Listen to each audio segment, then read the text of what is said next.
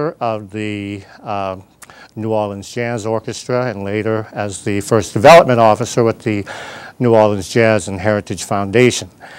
And now I have been given the directorship of a seven historic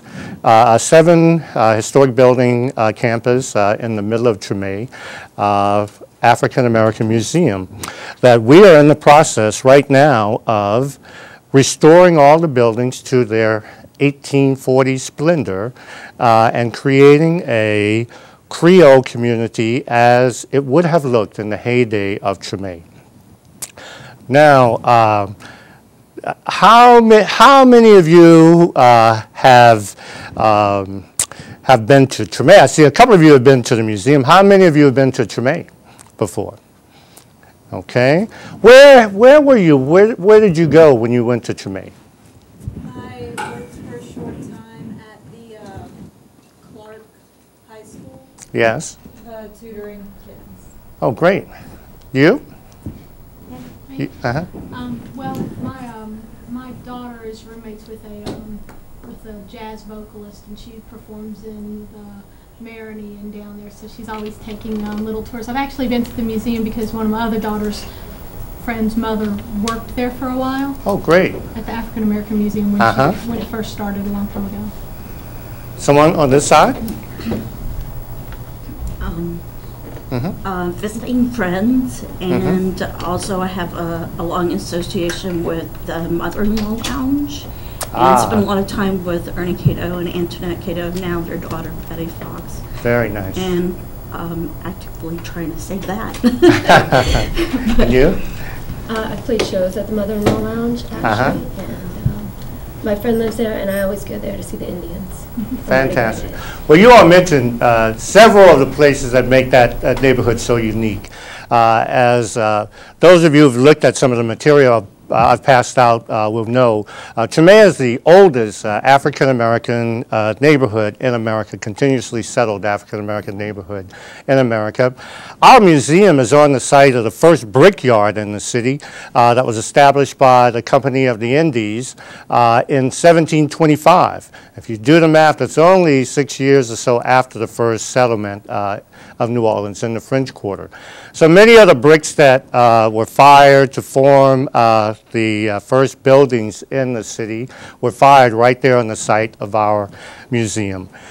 From your brochure, you see that our main building of the seven is a magnificent Creole villa. It's the largest Creole villa left standing in the city. It was built though in 1828, and this was about 17 years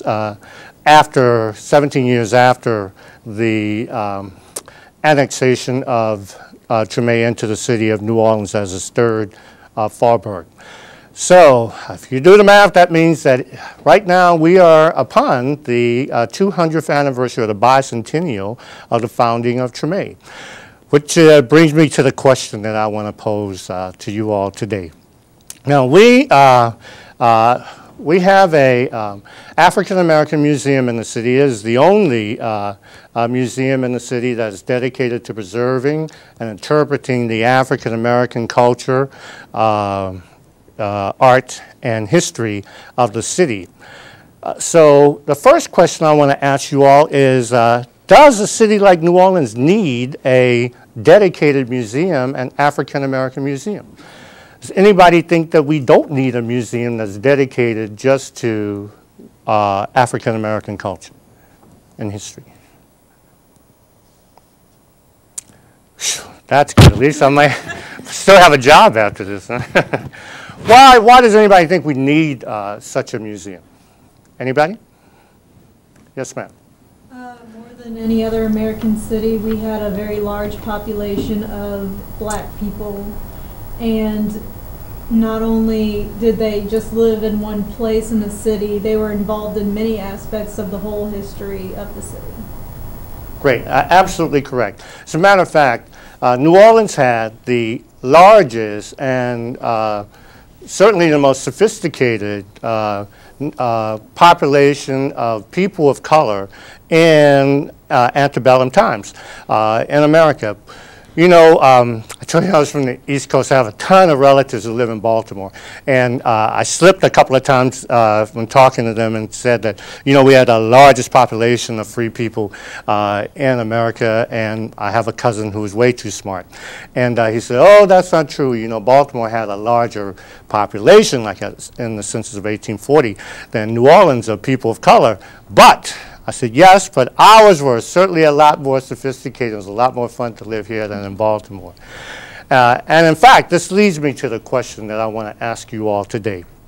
And that is that as we approach the bicentennial of the statehood of Louisiana, who here knows when Louisiana became a state? 1812. So we're like a year and a half out from that. All right, this guy sitting in the front of the class, that's good. As the, you know, the African American Museum of Record, the question for us is, what do we do to commemorate this bicentennial? Now, it just so happens that Louisiana became a state, and Treme became an official part of the city right about at the same time.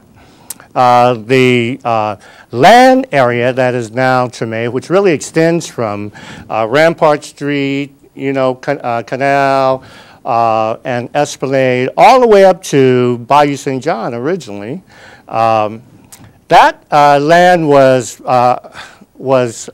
before it became a Faubourg, or a suburb of the city. It was part of a plantation, a Treme plantation, and the city began buying the property in 1810.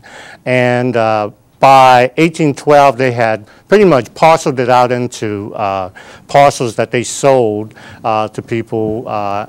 And so by 1812, when Louisiana became a state, Treme was a fully subdivided section of the city. So the question is, what should we do to commemorate the statehood of Louisiana, bicentennial of the statehood of Louisiana, and the corresponding bicentennial of the founding of our neighborhood, which I'll also posit to you to echo your sentiment, but to carry it a little bit further. I think that you know, Treme and New Orleans is probably the most influential African American neighborhood in America in terms of its contributions to many things: culture, art, politics, and race in America. No other single place in America has such interesting narratives that have had such a profound influence on not just our own local area, but and not just in America, but throughout the world. So we know that there are a lot of firsts that happened in Treme. I guess the seminal thing that makes it so different and so unique was the establishment of Congo Square in 1817, where by proclamation of the city, African slaves were allowed to dance and to have you know, markets and perform their own rituals on Sundays. You know, white people were not allowed to go into Congo Square at that time. They had like armed guards there. They wouldn't allow white people to go in, and they also wouldn't allow Creole people of color to go in there either. With the exception of one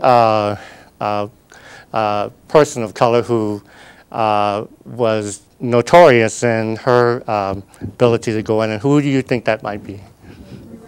Maria Laveau. They say that she put a spell on the guards and would walk in with her big snake and partake of all the dances and things like that.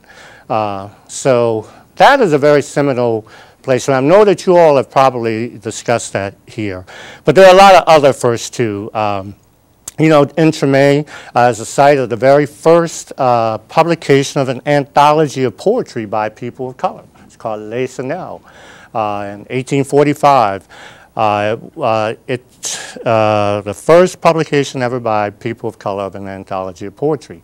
Also, is the site of the first African American or regular newspaper by people of color. It certainly has its place in the struggle for human and civil rights, in part because of a kind of three-way caste system that evolved in New Orleans, where you had white people who were, various ethnicities who were full citizens throughout the control of both the colonies when there were colonies of Spain and France, and also when we became an American colony and later a state. And then you had the African or black population that started out as slaves and had no rights, and then through Reconstruction had a little taste of rights, and then Jim Crow up until the present. And then you had a huge population of people in the middle who were of mixed race, Creoles or people of color. And they formed a very big proportion of the population of New Orleans from the very beginning. It is the issue or the issues, some of the issues that correspond with free people of color that I want to talk about today. We'll leave some of the other issues for other discussions. But what do we know about these people? I guess the big influx of people, free people of color, came after the Haitian Revolution here in first, between the years of 1803 and 1809, you had a tremendous influx of people. Originally, they came from Haiti via Cuba, where they had fled to escape the consequences of the Haitian Revolution. And then, as conflict between Spain and France got a little more intense, they were forced out of Cuba, and between 1809 and 1811, the population of people of color in New Orleans doubled. You had 3 times more free people of color and twice as many slaves who came to New Orleans.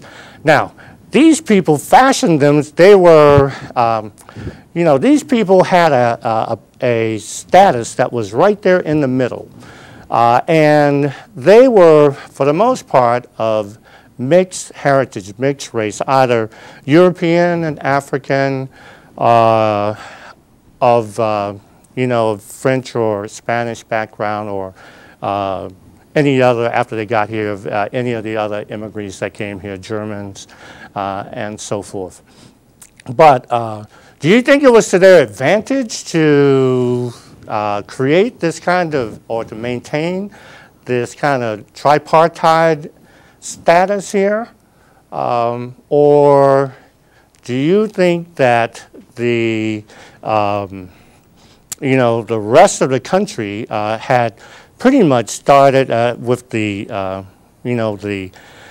American influence on the rest of the country? It pretty much created this divisions, social divisions based on race that were pretty much black and white. So can someone tell me what would be the advantages to people of color of having a caste right in between? At the time, free people of color were able to own property and even vote. The men could vote. And women could own property too. And women could own property as well. Mm-hmm. And then after the Americans came in and the war, those rights were actually, those people, the Creole people and free people of color were really actually were in a worse position. Yeah, because they were in kind of a limbo. What kind of property did they own? They own their own houses, and a lot in the Treme area you're talking about, from what I know. They also An have a lot interesting of fact about that, if you look at the records, women own, the majority of the free women, Creole women of color, own most of the property in Treme. And it's only in Louisiana that was allowed that. And so they were able to trade in real estate. What other things could they own? Businesses. Yes, they own businesses. I mean, they had their and own what type of business? whole community of everything. You rarely ventured out of the community in which you lived to do your business. They had butchers and cobblers or whatever, you know, Right. Leather workers. They had everything within their own area. And ironically, I find that to this day, there is a distinct differentiation of people who think they are Creole. Yes. They are very, very, very definitively Creole. That's right. That's why I don't call them African Americans in this conversation yet, because they haven't gotten to be African Americans yet, or by their own self. But the businesses that they owned were very, it was very unique because the Creoles were the artisans of New Orleans. I mean, almost all of the building arts were populated by Creoles. The iron workers, the brick masons, the plasterers, especially like plaster. Remember I was telling you that I told you that the site that we're on was the first brickyard. Well, the bricks that were first fired there were what we now call soft red bricks because they were fired from clay that came from up the river. And what do we know about anything that comes this far down the river? Very silty, very fine, and it could not be fired too hot. So, because of technology limitations and because of the raw materials they were using, these bricks were not suitable to be external bricks. So that's why the initial buildings in the city for almost a century had to be covered in plaster. So you'll notice that some of the older buildings, the bigger, older churches in the Quarter, the Marigny, and Treme, the older neighborhoods are all kind of brick buildings that are covered in plaster. And it wasn't until like the 1830s that they found clay on the North Shore that was more, that they could fire hotter and harder. And that's why you see across Canal Street, a lot of the churches and big mansions and so forth and houses have external bricks. But the Creoles and free people of color were the craftspeople. They did everything. They were painters. They were they were great chefs. They were seamstresses. They did all of these things. Now, I'm in a neighborhood that was very much populated by Creoles of color. And so we have a lot of myths about race and history in this country. And we have a lot of mystiques about New Orleans that make for very colorful narratives. But sometimes the truth or the reality is much more jarring than fiction. And that may be the case with the history of Treme. For instance, none of you mentioned the thing that really separated this class of people from people of color almost everywhere else that they owned. And what do you think that is? Someone else. They owned slaves. And that gave them a kind of a privileged position as long as they could maintain that kind of middle status. So when we approach, in the museum, we're in the business of not only preserving history through objects, but also presenting them. So when we present these stories and present these narratives, as colorful as they are, oftentimes there are some sides of this that are kind of difficult for people to deal with. Now, how many people here have thought about how complicated it is to tell a story of people of color owning other people of color? I mean, so how do we do that? And that's what I want you all to help me with today. We have some ideas, and I want to try some of them out on you all. So in Louisiana, race was a very, very, very important thing. Your race was determined by the amount of African blood that you had in you. If you swear the one-drop rule prevailed, if you were like our president and half of your family was black and the other half was white, you would be called what? Black. Yes, and specifically in Louisiana, we had names for these people. You'd be a mulatto, right. So if our president had married a person who all of her family was white, so he had an African father and a white mother, and then if he married someone who both of her parents were white, so you have one line African, 3 lines white, what would his kids, what would Malia be called? A quadroon. So now if Malia married a white person, so now in that line we only have 1 line of Africans, and now you have 7 lines of whites. What would her child be called? Octoroon.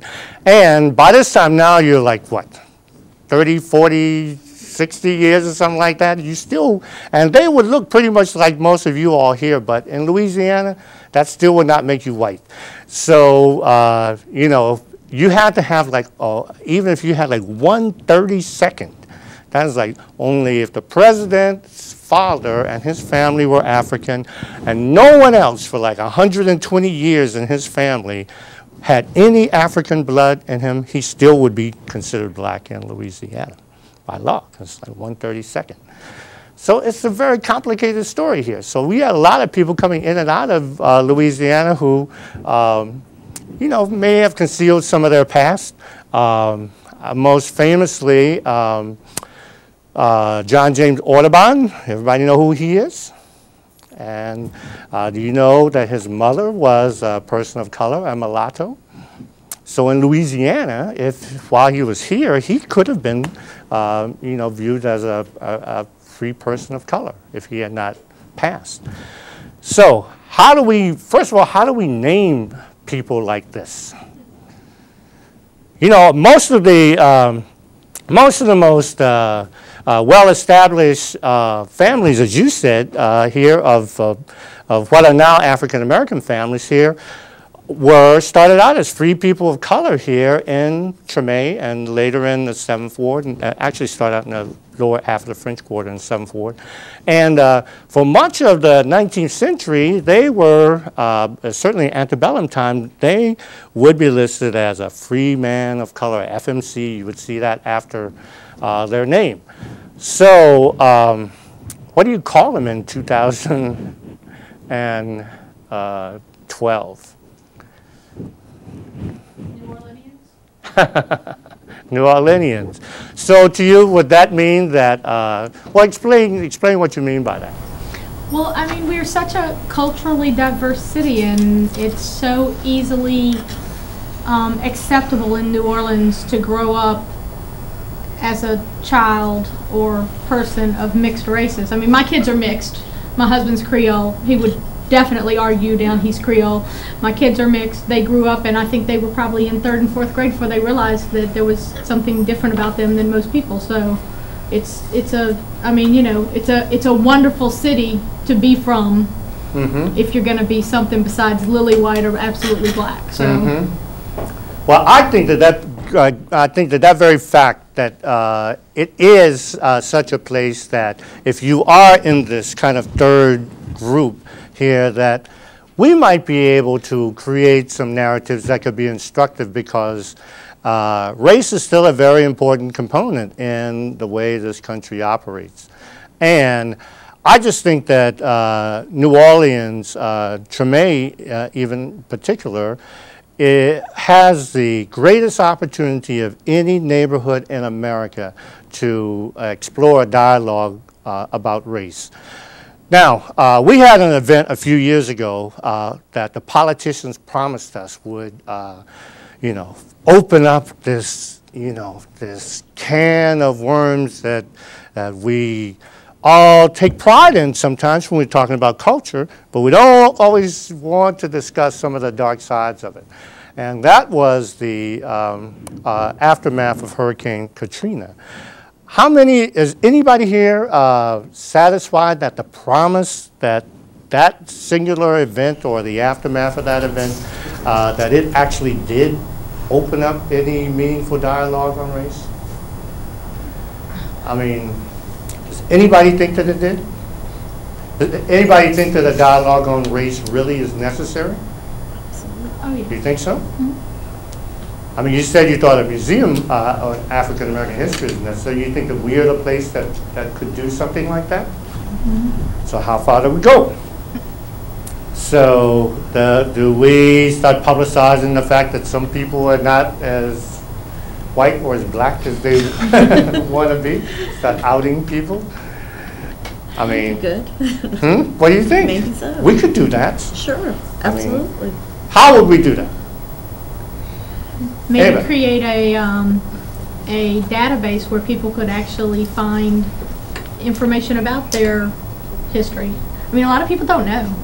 Yeah. They don't know what their ethnic mix is, other than to say I'm from here and I look this way. So Well, you know, maybe a beginning of a database of a record of people that were originally here and their heritage. Well, the interesting thing is that that is possible here in Louisiana more so than almost anywhere else, because of the records that were kept by the Spanish and the French, and the way that happened. Because in many other states, the non-white historical records kind of don't exist because they were not necessary. But here, they were, primarily as a result of kind of I don't want to say lax, but let's say less strict relationship that the Spanish had with their slaves, and then ultimately with the Catholic Church being so much a prevalent cultural and political factor when French ruled here. You have records on slaves here in Louisiana that you don't have anywhere else. And we also have some historians who have gone to great lengths to record that. One, and I don't know if she has appeared for you in any of your class, Gwendolyn Midlow Hall. Are you all familiar with this book, Africans in Louisiana? This woman researched every cargo ship of Africans that came to Louisiana from, I think, 1719 to 1820. So it's like 106,000 records.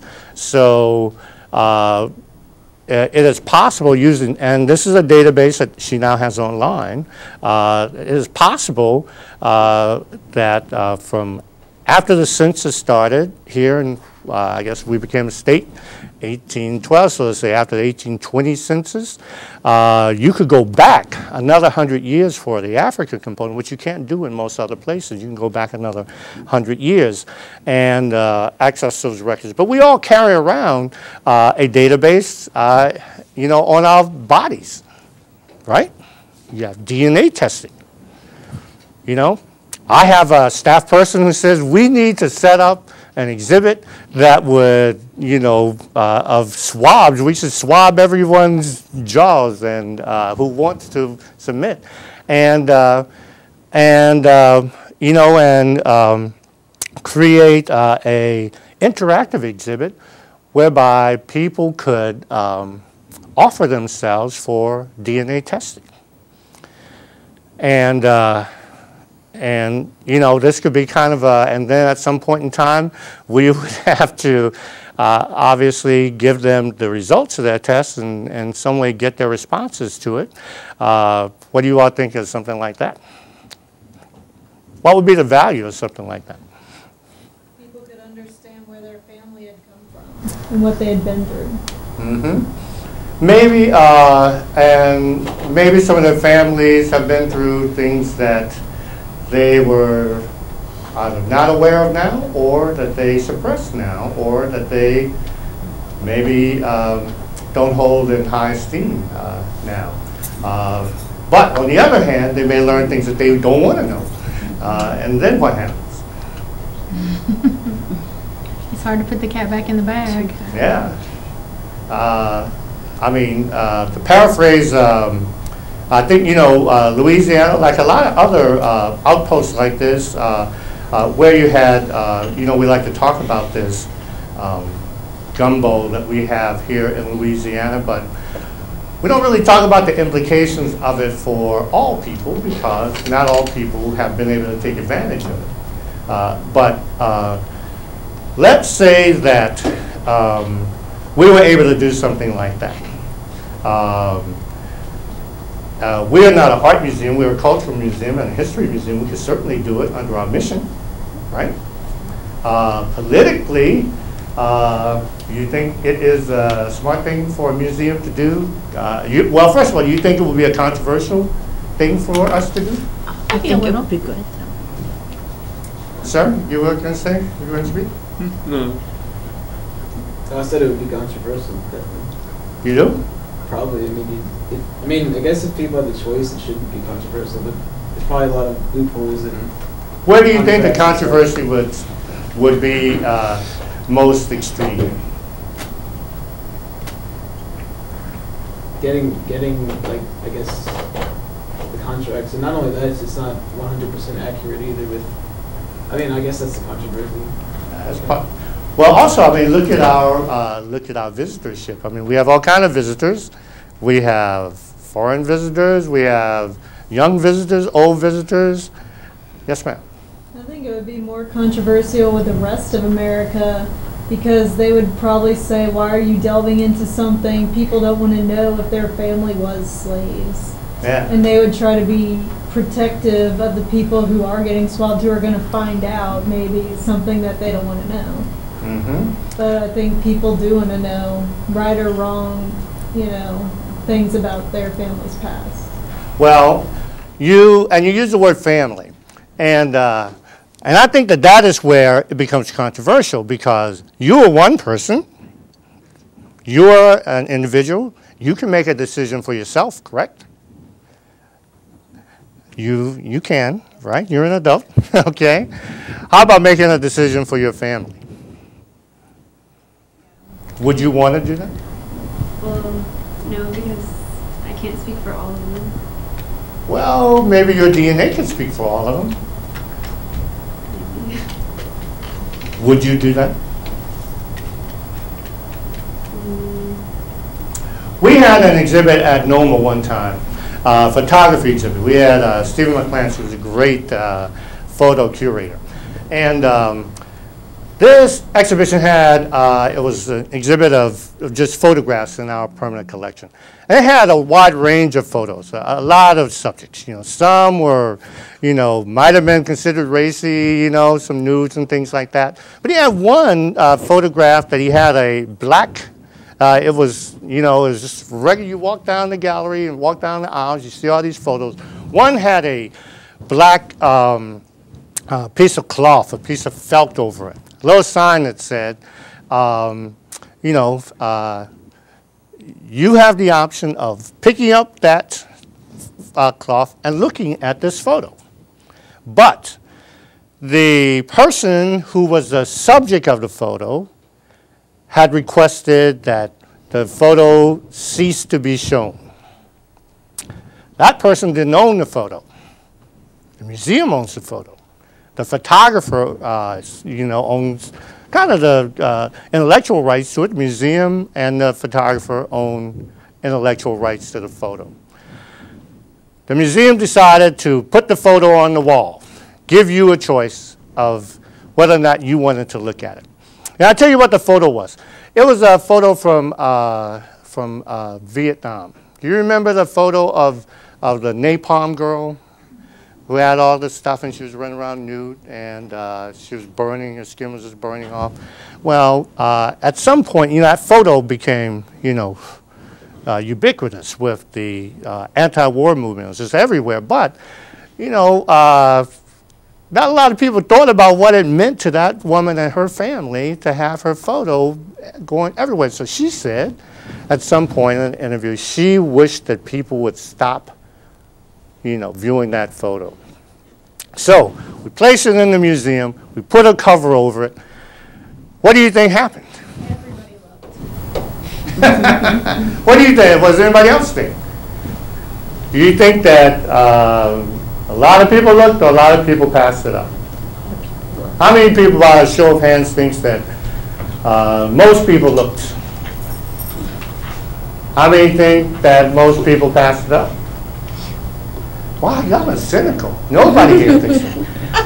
Why do you think people looked? Curiosity. Do you think it was a moral dilemma for anybody? Did the placard say that the subject didn't want it to be Yes, seen? absolutely. They actually even told the story. I think most people even knew about that. And Well, maybe if you knew what it was, you might not have looked. I mean, if it just said the subject didn't want to be viewed, then it'd say why, and you'd wonder. But no, that particular photograph, she didn't want that photograph Right. viewed. I mean, she's a normal person now. She's very much, a public, I guess a public person to an extent.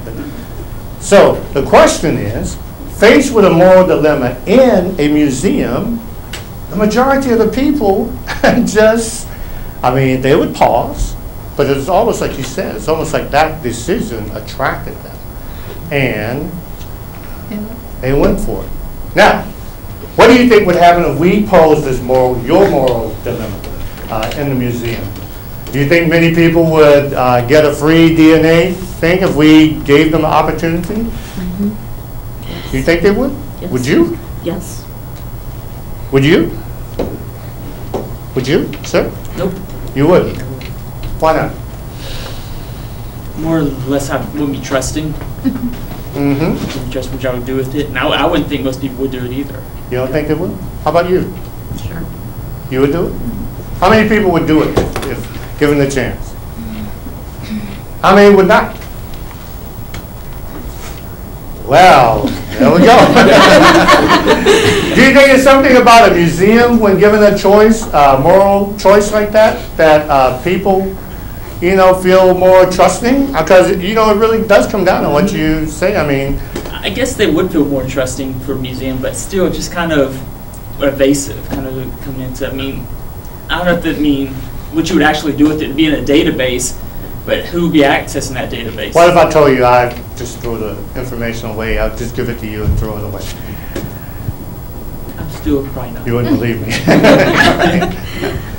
All right, so the real question here is, let's say all of you said that you would make the decision to do it for yourself, but what do you think, any of you that think that your families might have a problem with you making that decision? No.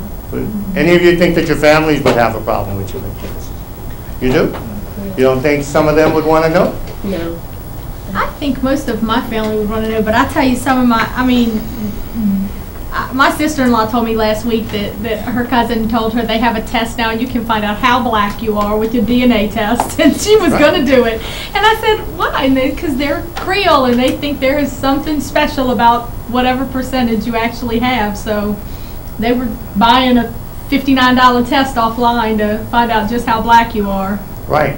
Because the test really does, well, now the tests are a little more accurate. They actually can tell you, really what ethnicity you're from, Irish, whatever. A lot of people, especially black people, find out they're not as black as they thought they were.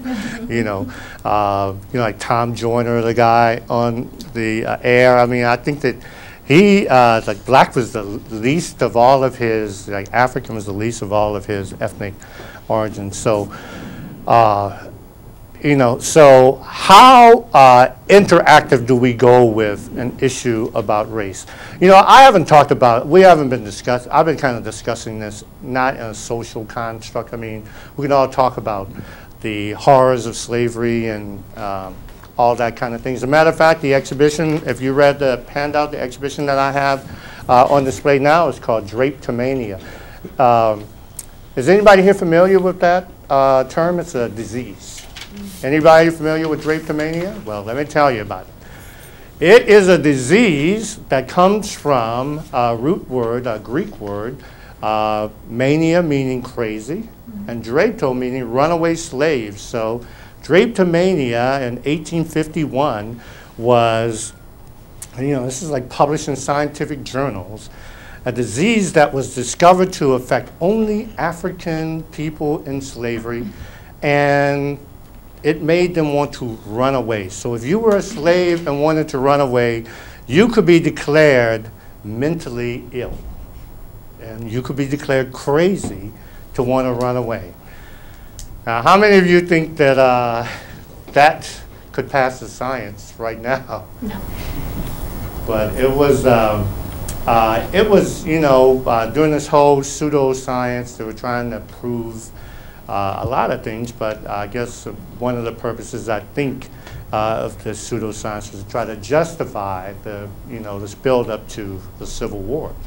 And, as I said, New Orleans is a place that is very, very, very unique in our discourse about race, because that disease was discovered in New Orleans.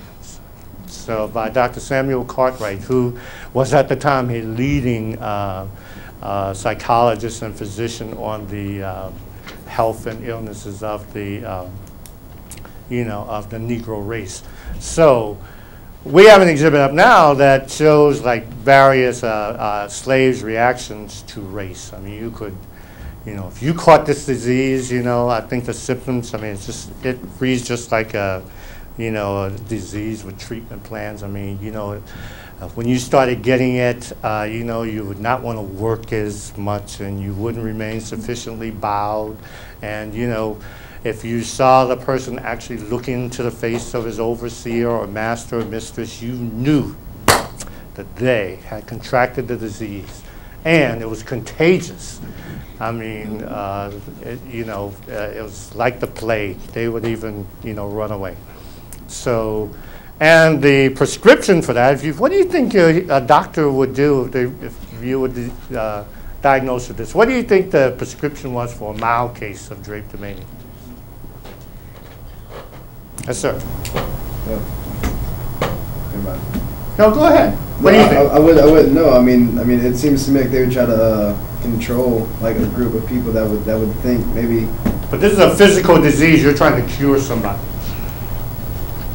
I guess I can't look at it from that perspective. I mean, I still think that, any person in that situation would want to get away from that situation.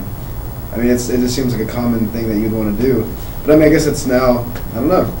Yeah, well, back then you would be considered crazy if you wanted to get away from that situation. What do you think if the doctor wrote your prescription later? They probably gave him some alcohol or narcotic to try and, intoxicate You're them. too kind. You are a psychoanalyst. It's probably like what they do with a lot of people that are claimed or are diagnosed as being crazy. They put them essentially in a mental ward. They imprison them. They were already in prison. They were Well, they get even more. I would think they would probably shackle them somewhere. All right. Even before that, that was though if you had a real full-blown case. But yes, sir. I guess my guess would be like poison or something, wouldn't it? I mean, I don't know. No. Commonplace. Whipping. There you go. The very first line of treatment, when you write that RX, it was to beat the devil out of them. I mean, and then it just proceeded, to get more torturous after that. And so, you had a lot of, people reacting to their condition. But, it's not all bad. I mean, we have in the exhibition also, in Louisiana, like we were talking about Congo Square, the slaves during, French period didn't have to work on Sundays. So they were able to And during the Spanish, they were able to buy their own freedom. And so we have examples of people who purchased their own freedom and so forth. And we have the manumission papers. But, but it's amazing the different ways that you can discuss race in Louisiana, especially when it hits so close to home. And my inclination is to make our exhibits as, make the experience as emotionally packed as it is, informationally packed. So I want you to have like with all art and with all cultural exhibits, you're trying to create an experience between the visitor or the viewer and the object.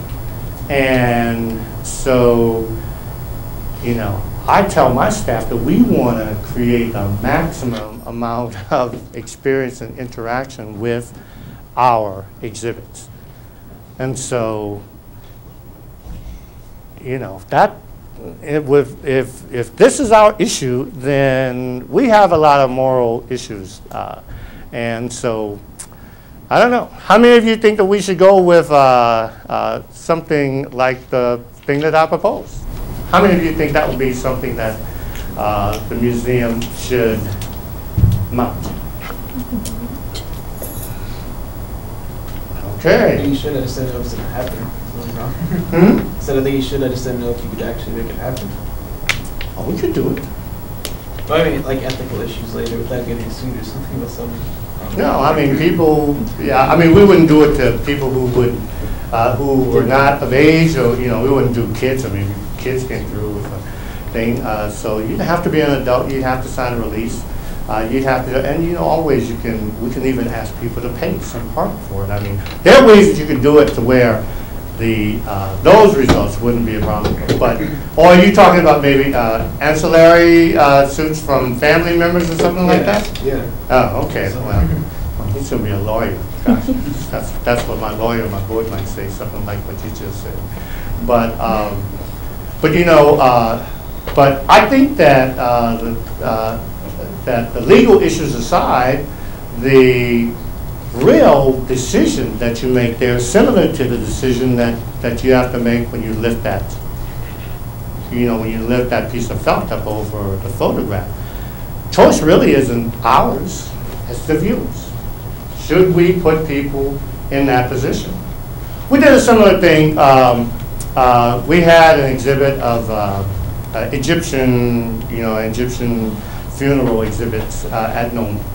I don't know if you all saw that. I guess it was about 8 or 9 years ago. Mm-hmm. Now, if when you walked in, we had a sarcophagus there, which everybody could see that. But then we actually had a mummy there, and we had it there exposed so that you could actually see it.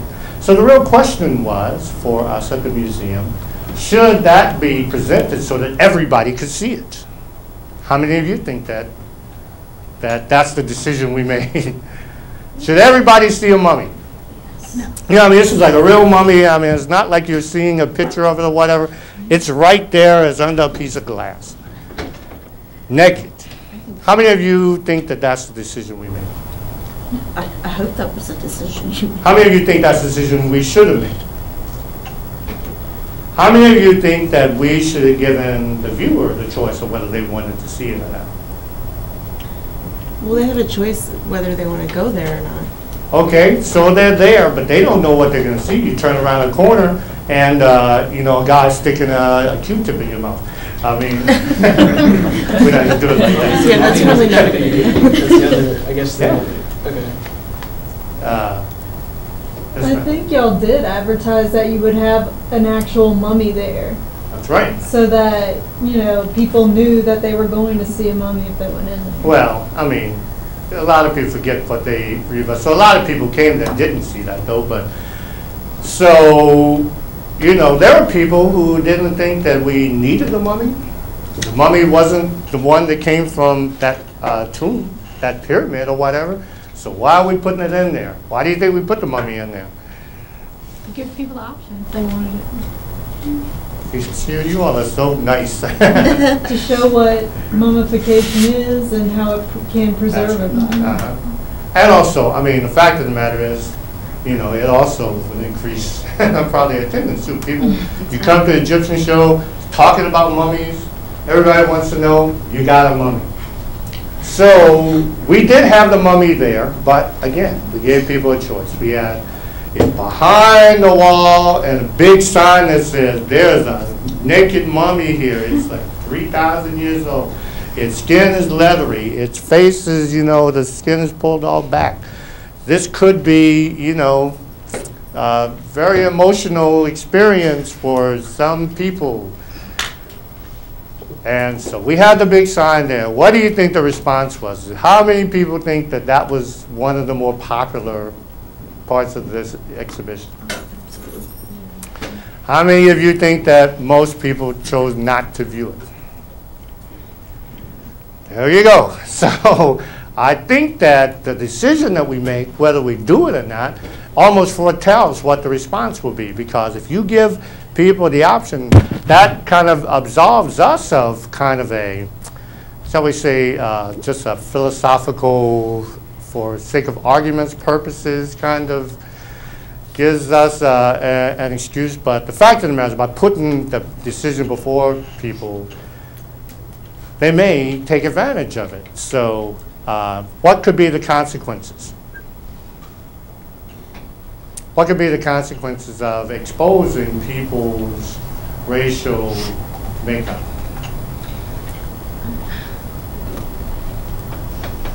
I see them as all being positive. I think they might further investigate their history and things they might have thought were true, they might have to question.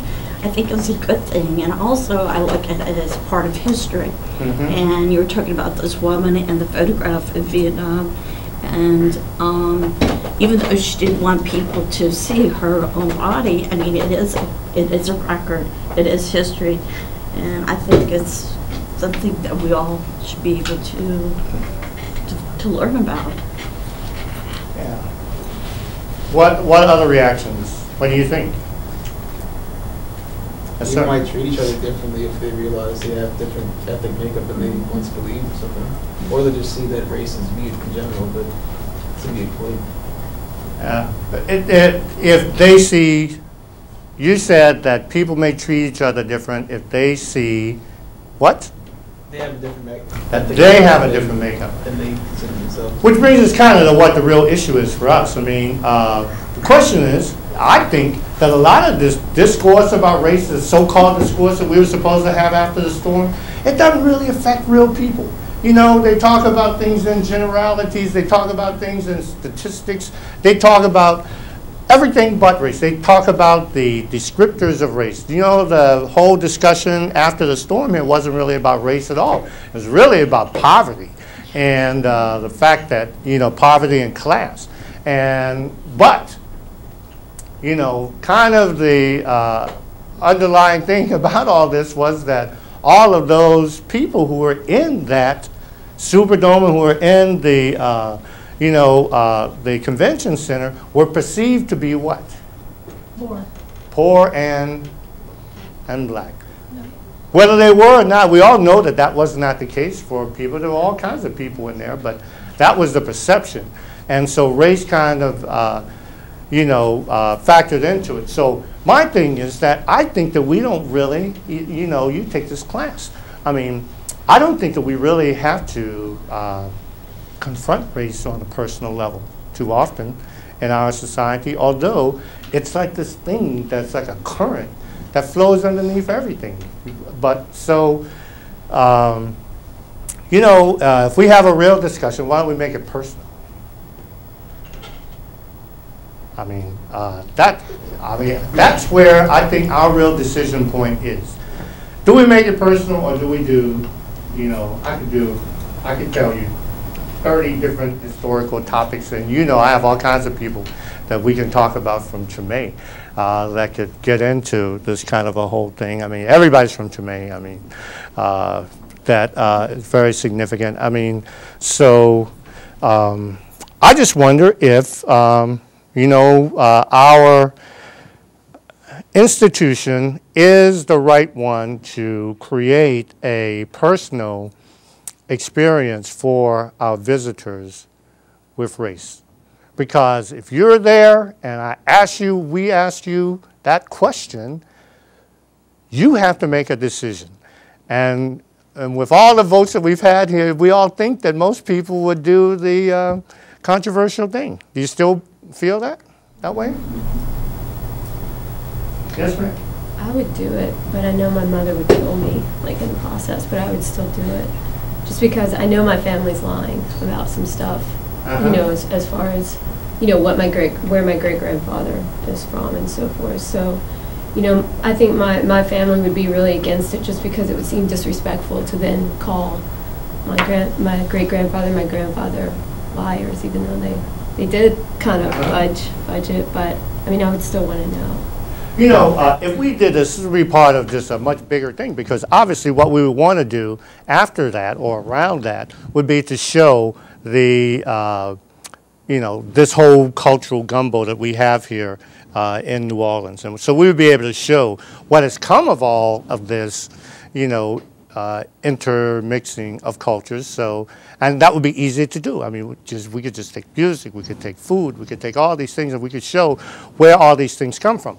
We could take this particular database, and we can almost determine where various types of rhythms for that music, not just saying generically that African rhythms came from, you know, that the slaves brought African rhythms, but if I knew what your DNA, what tribe, which they can do, place your tribe there, or whether, you know, even if you're European, like if you're Scottish or Irish or whatever, we could say what your, you know, cultural makeup was, what type of music your ancestors would have listened to in Ireland, what type of food you would have eaten, how bringing that food and that music and that dance to New Orleans helped contribute to all this. But it all starts with you having to make that decision. And the real question is that something that a museum should do?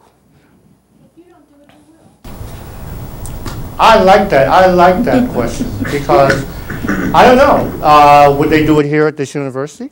Oh, absolutely not. What do you think? I mean, you all are supposed to be the bastions for, you know, for intellectual, Is you that know, a question discourse. for before Tim Ryan was founded? Really? Because it might be different now. Yeah, I mean, suppose, you know, when you walked in this class, I said, I want to give you a choice. You can stay for this lecture, but you have to submit to this thing, this DNA testing, or you can leave. If you leave, you don't, you know, get a good grade.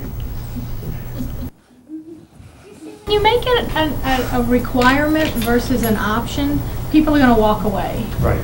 But when you make it, here's what we're offering you. Do you know who you are? Do you know where you come from? Can you tell me what ethnicity your great-great-great-grandfather was, you know? Because not only does New Orleans have this fabulous gumbo of past slaves and whatever, we also have probably one of the larger percentages of slaves that came from Haiti and from, you know, a lot of those Haitians after the revolution brought a lot of slaves with them, and so that's where you had a lot of Creoles or lighter skinned blacks who held slaves. So a lot of the mix comes from who knows where, and you may not know.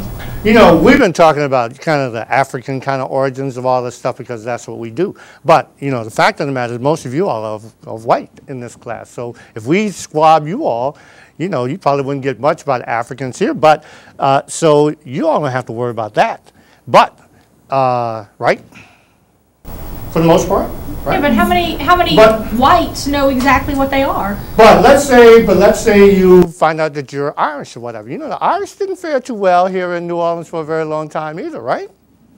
And suppose, you know, suppose you were Italian, whatever. I mean, Italians didn't fare too well. I have a friend who was in an argument at a big commission, Senate commission on jazz or whatever, and Italians were arguing with the blacks about the origins of jazz, and this guy who's a poet said, You know, isn't this ironic that you're, you know, defending, trying to create this white origins of jazz when y'all Italians just got to be white, you know? You know, they weren't even considered to be fully white at the, I mean, that's an extreme, you know, position, but it kind of broke the ice for that discussion. But the fact of the matter is that all of the information about our cultural makeup, not just these kind of generalities that we all talk about right now that we're comfortable with. We're all comfortable with them here. I mean, even the Africans here, they're comfortable with their Africanness. As a matter of fact, they want to be more African than they really are.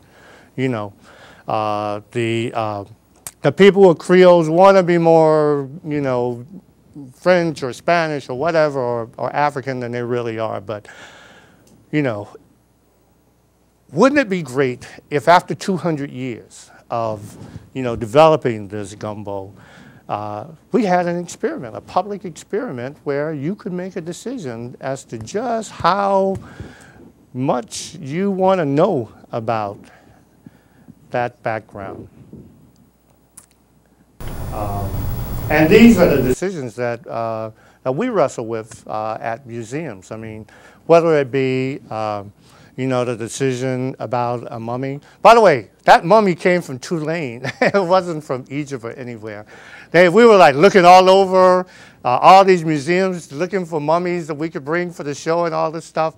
And there was this mummy that we discovered, and it was in, like, I think literally it was being stored in a dorm room at Tulane. They, I mean, it was donated to them, and they had to keep it kind of in this environmentally, you know, controlled place, and so they kind of, you know, created these conditions in, I think, a dorm room. It was, at least it was in a dorm building. But, any case, I just want to, you know, just kind of to bring to you kind of the real life decisions that we have to deal with when we approach, you know, how we present, you know, really controversial issues. I think that we can do an excellent exhibition that could go as, you know, as personal as we want to. But the real question is, will we? And what would be the response? Well, I like the vote of this class, and if we do, I hope that you all will come visit the museum and see. Well, do you have any questions, further questions for me? Because I think our time is about expired. Is this exhibit that you're planning? I mean, is it really on the table, and are you really going to do it? Well, an exhibit is on the table, and of course, like I said, we have you know, different components of it that are, you know, not controversial at all, that we certainly want to do. But that is one that, you know, it's, I wouldn't say that it's on the fence 50-50. I would say that it's probably 25% that we probably would and 75% that we won't. Or is it the policy of it? I think it's all of that. All of it.